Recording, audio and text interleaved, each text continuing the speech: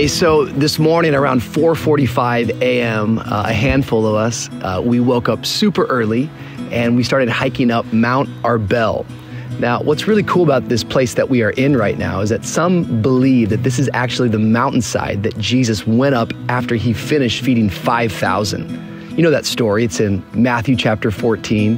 He had just finished feeding the multitude of people, and then he himself goes up on a mountainside to get alone with God to pray. But what he does is he sends the disciples to the other side in a boat. Well, as they get out into the Sea of Galilee, which is right behind me, they encounter this storm. The wind starts raging, the rain starts falling, and here's Jesus up on a mountain, probably praying, spending time with the Father. I've always loved that idea that you cannot substitute being around God with being alone with God. You've got to understand that we need private, intimate time with the Father. Even Jesus, the Word made flesh, took time to get alone with God. But as he looks down, he sees the disciples there on the water. He leaves his place of prayer and he makes his way to the Sea of Galilee. And it's probably my favorite story in the New Testament. There, Jesus walks out to the boat where the disciples are. He's walking on the water. Tell you what, being up here on this mountain and looking down upon it gives you a brand new perspective. The scale, the size, just the epic idea of Jesus walking there in the middle of the storm. And when he gets there, they're the disciples in the middle of the storm. He sees them, and when they see him, they think it's a ghost.